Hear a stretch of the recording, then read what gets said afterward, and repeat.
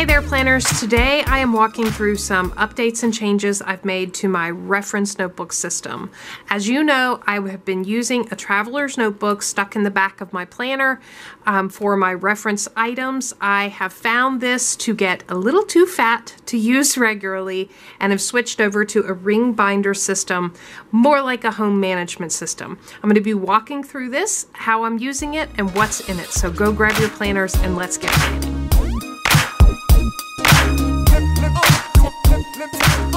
As you all know, this has been my reference planner since late last year, and it is great. I love the size, you know, how slim it is, the fact that it fits right in the back of my planner cover where my bullet journal is. However, the problem is, as you can see, this little baby is getting really fat, and it is actually hindering my ability to write in my bullet journal. And I just realized, you know what, there's too much reference information for me to stick in a smaller reference notebook like this. And so I bit the bullet and went ahead and transitioned over to a ring binder for my reference planner system. This is actually from Carpe Diem. It is a planner binder, ring planner binder that I had de-ringed and now have re-ringed, which that's a whole nother story, but it was actually very simple. I just broke out some super glue and it was pretty easy to put back together. Now, as you can see, I don't have any decoration in here. I'm keeping this pretty functional. I have repurposed a bunch of Avery tabs and dividers that came with this Carpe Diem planner. And today I'm just going to walk through what I'm keeping in here because I really have expanded what's in my reference notebook for going forward now that I have more space. Okay, so in the front section of this reference notebook, I keep blank notes paper, all different kinds of notes paper. All of the inserts in here I have punched and then cut so they can easily come in and out without me having to open up the rings. And that's important because rings, binders, the more you open and close them, the more wear and tear they get and the easier they are to get misaligned. And so I really wanted to avoid having to open and close the rings at all. And so everything in this planner binder is cut that way. So I've just got some, I'll talk about where all of these items come from, but you can find all of the free printables that I use in a video that I made on my favorite free printables, and I'll have that listed in the description box below. This is from Printables and Inspirations. It's a notes page. This is actually a notes page that I made. I pulled off some images from Pixabay and put them on a blank Word document and then just printed it out in A5 size. Same thing with this. This is from Emily Lay. Great little notes page when you want to kind of capture ideas in sections. It's good for mind mapping. And so you can see I've just got a bunch of different ways to capture notes, ideas, brain dumps, to-do list, things like that, because I can come here and grab a sheet very quickly when I'm working in my reference notebook. I made this to-do list, different form of to-do list, and then project planning, brain dumping, and then great ideas to conquer the world, because occasionally I do have those. So that's the first section, just blank note pages. I certainly have more note pages that I can pull from when I'm using these, but it's great to have quick reference to those. This next section is my planning section, and so I've actually got my future log plugged in here with all of the future dates all the way out to 2022. I went ahead and printed 2022, and so that's in here. This is something that I reference when I'm setting up new months in my bullet journal, so I needed a place to keep this that it could be handy, and I went ahead and went all the way out through 2022. These are, I made these myself just using the calendars and, you know, highlights, and I put it in a Word document and printed it in A5 size. I've got a year of celebrations, so this goes all the way through what happens each month. This is a printable from Cultivate What Matters. I've got my monthly and daily bullet journal set up, my quarterly, monthly, weekly, and daily task, and then I've got my brain dump triggers list. This is a brain dump triggers list that I made. And if you're interested in getting a version of this, this just helps you think of all the things you would want to get out of your head when you're setting up your planner, either during a weekly review or a monthly review, or even sometimes daily. I actually have a copy of this file in the Planning Annie Facebook group that's linked down in the description box below. It's free. I made it myself, so you're more than welcome to use this to get more ideas from. This is a brain dump trigger list from empowerproductivity.com. It has some overlapping items, but then they just ask questions in different ways, so I like to have this here as well. This is a list of some of the places that I get free printables from with their passwords. I have the passwords covered up here. And then I have from Day Designer a thank you note record log, which I think is really handy. A lot of this stuff you'll see in the rest of the planner I haven't really started using yet because I've just recently set this up, and I wanted to film this video before I really got a bunch of personal information in here. Here's a list of anniversary gifts by year. What is the traditional gift, the modern gift, the flower, and the gem? I don't even know where. I think this came from Pinterest, but I love this. This is a great reference. 30-day emergency supply list. This is from Home Storage Solutions 101, and this is a really great reference. All About Planners has a lot of great free printables, so 50 reminders to add to your planner. 86 list for the planner is obsessed. I love list of list. That's how you know you're a type A. This comes from Day Designer. And then I've got some templates. So a wish list for myself, 2 pages for that, some planner inventory, my favorite planner shops, and then a planner wish list. So that is that section. This is really the functional planning section. This next section is all about food. So I have a master grocery shopping list from Day Designer. I've got recipes to try. This template comes from All About the House. It was a free printable. These are go-to meals that do not require a recipe. So if I need something quick, this is from Emily Lay. And then I made this template. I will fill this out with where are the places that we order food regularly and what is the food we like. So we tend to always lose the menus, and so I like to have that reference here.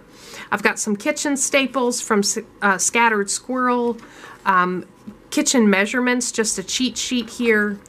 This is an interesting template for a cooking plan. This comes from Scattered Squirrel, and it's great. I can see myself using this for like holidays when I have guests. Go ahead and putting a cooking plan together. I took this and turned it into, this is from Organized Home, I turned it into a spice inventory. It was originally listed as a pantry inventory, but I just put this label on there. I do want to create a spice inventory because it's not something you buy all the time, but it is good to keep up with what you have. Dinner ideas broken into categories: Italian, Mexican, crock pot, casseroles, quick meals, Sunday favorites, things like that. And then I have a section of seasonal foods by month and what's in season, fruits and vegetables. So that's really handy to reference when we want to try to eat seasonal foods. So that's meal planning, meals, that whole section. This next section is important information about the house, key contacts, things like that, home maintenance, task list, account information. These are really good templates. Important contacts, a lot of this comes from Scattered Squirrel. I've actually started filling out some of this and just covered it up. Home and family contacts, so what are our service providers and information about them. And then I've also got some password keepers in here, and I won't go through that because I have started using some of that.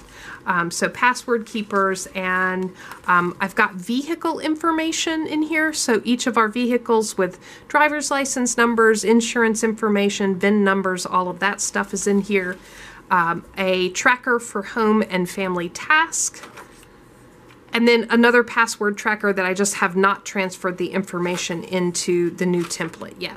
So that is that section. All right, this next section is all about family members, and I start with my puppy. I haven't updated this information yet, but this is great for like vet, emergency vet, pet insurance, microchip, border kennel, all of that stuff. I've got mom's back to school checklist, which I thought was a really cool checklist that comes from Scattered Squirrel. And then just back to school information, supplies that we have to get, date night bucket list. And then I've got some information covered up here. This is school information for my daughter's school, a printout that they give, and then I've got my all about family member sections. And so these are pages devoted to each of my family members and myself that covers social security number, you know, email address, phone number, primary doctors, eye doctors, all of that stuff for each family member. I've even got information on the backside like clothing sizes, favorite foods, foods they don't like, hobbies, major interest, all of that stuff. I've even got my daughter's school schedules plugged in here so that I can quickly see what classes they have and at what time in case I'm scheduling a doctor's appointment and I want to avoid overlap with a specific class. The next section is really going to be all about me.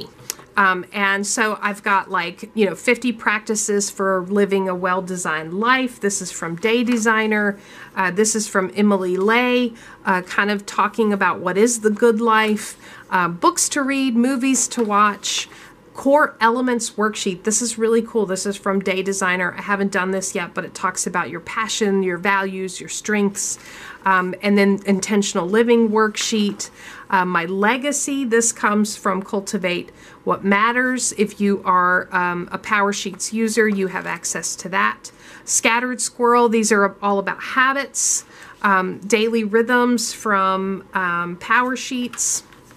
A fun list from PowerSheets, and then more from Scattered Squirrel. This is what do you want to focus on? Why are you choosing this? It's sort of goal setting templates, and then 31 days to reclaim your life. So I love these kind of things. I've got another wish list here, a reading list, and then some routines, skincare, and makeup inventory, which I can come in here and add to it. This next section is about spending, and you'll see there's not a lot in here because most of the spending and expense tracking we do in another format in our house. My husband handles most of that online. He's got templates and spreadsheets and things like that he uses, but I do like to keep some things in here like online shopping records and spending trackers, particularly when we're doing a no spend, which we just recently did, spending log and debt payment calculators, things like that. So just a little bit of information in there, but you could certainly expand it. There are lots of free printables available for that.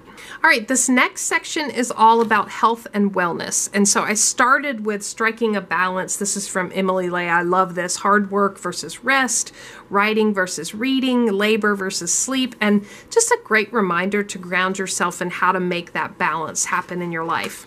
I've got a cycle tracker here. I've got a place to capture medical insurance information for medical, vision, and dental. I've got upcoming medical appointments and kind of questions to ask, notes from the visits, any tests and test results, and follow-up items.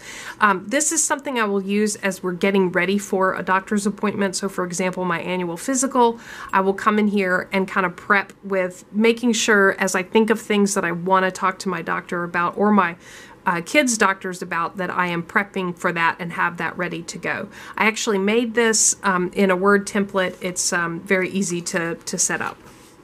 So I've got several of those in here. Medicine tracker, you know, who's taking what medicine, what for, what are the doses, and what are the dates.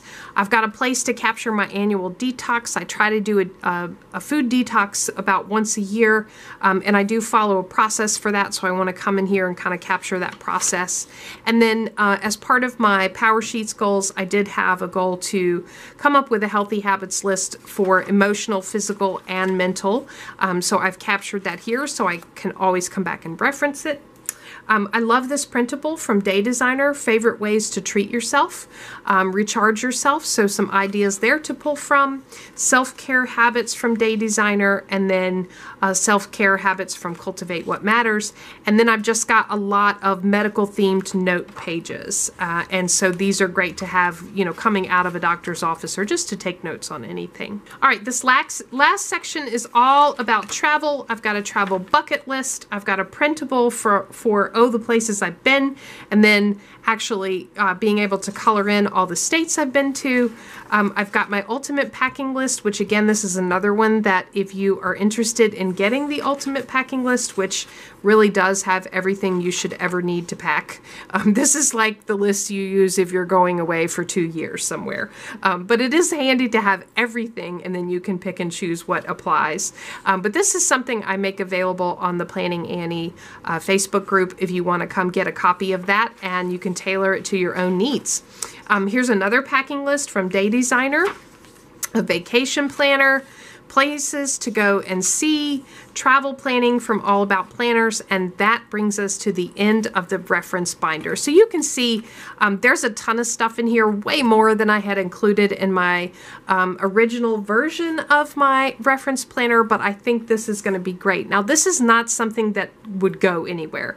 This stays at home on my desk, you know, ready to use and to reference as I need information. And this is just a much better format, I'm finding, for keeping all of that information that I need to have access to. I'm looking forward to being able to add things to it and fill out the templates that I've been able to locate. And again, everything in here is free. Everything I either made or was able to find online for free, and so free is always awesome. I hope you enjoyed the video and the review of the reference planner update. If so, give me a thumbs up and let me know. I would love to hear from you. What's in your reference planner? Have you made changes to your reference notebook lately? And are you even using a reference planner? Is that something that you, is this stuff that you capture some other way? I would love to hear that in the comments down below. Subscribe to Planning Annie for more content like this. And as always, thanks for planning with me.